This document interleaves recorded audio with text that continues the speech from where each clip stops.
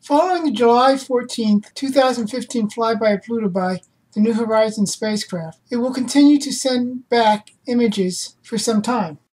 Here are some first impressions about what we are seeing.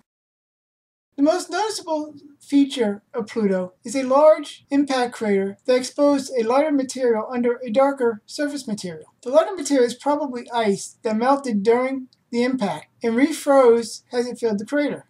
The other thing to note is that despite this large crater, Pluto's surface seems to have relatively few craters. This means that its surface is younger than most of the cratering in the solar system, suggesting recent geologic activity.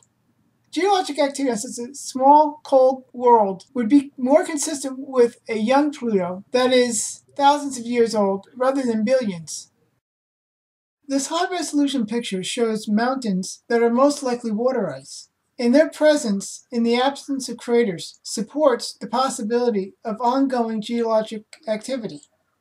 The presence of these water ice mountains would suggest that Pluto is warm enough inside to have liquid water that freezes at the surface. If this is the case, the presence of these mountains is consistent with a young Pluto rather than an old one.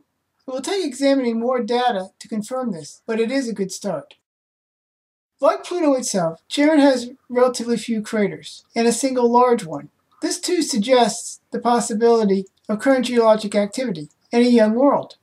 Thus, both Pluto and Charon are consistent with youth rather than being billions of years old. One possibility why these worlds could still be geologically active is heat produced by the period of accelerated nuclear decay indicated to have occurred 4,000 to 8,000 years ago by the RAPE project. In any event, the low cratering of Pluto and Charon are consistent with recent and possibly current geologic activity, so Pluto and its moons are turning out to be an amazing place.